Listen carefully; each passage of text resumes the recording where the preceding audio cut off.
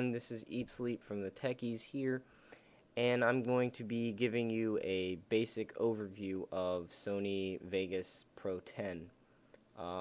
This is of course the newest Sony Vegas to date, and it has a lot of new features that make it worth either buying it for the first time, the Platinum or the Pro, either one, or upgrading your Vegas 9 software to 10.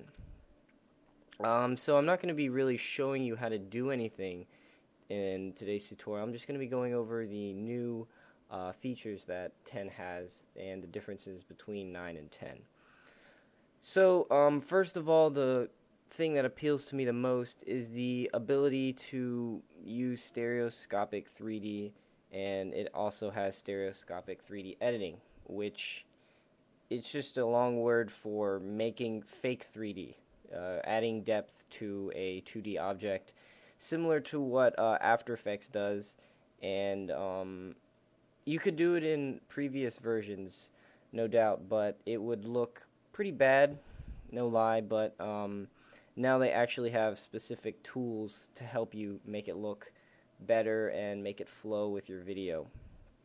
The next thing that I've noticed, well, not noticed, actually I read this all on their website and been using it for the trial thing. They added a lot of new audio editing things. I don't know how else to put it. They allow like unlimited number of tracks, I think I read somewhere, and they also have settings for surround sound capabilities, which is pretty cool, and I want to check that out before this runs out. But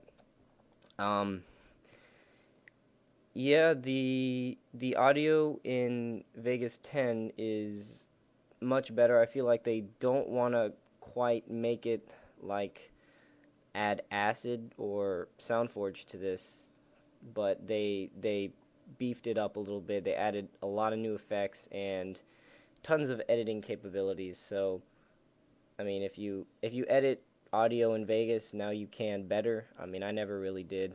I just used video editing for it.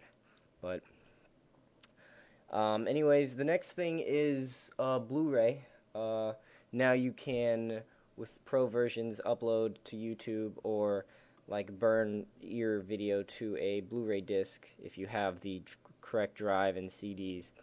I think that's a bit useless to the normal person, I guess, but you know, the normal person, I guess, would use Movie Maker. So I'm glad they added that. It's a cool little thing that if you ever want to burn something to a Blu-ray disc, then by all means, go ahead, you know, whatever. So, other than that, it looks pretty similar. You know, they have all the same general effects. I haven't really looked too in depth to see if they've added a bunch of new ones. I did notice the stereoscopic 3D, which that should be interesting, because on their website they have a video of their stereoscopic 3D editing or whatever. It looks pretty cool, and I hope to check it out. I hope to bring you guys some videos if I can manage to create some of that. But anyways, that's probably pretty much it. Hope I didn't forget anything, but I will leave a link to the trial and to their overview of Sony Vegas 10. And so, yep, that's it. Hope you guys enjoyed the video, and thank you for watching. This has been Eat Sleep from the Techies.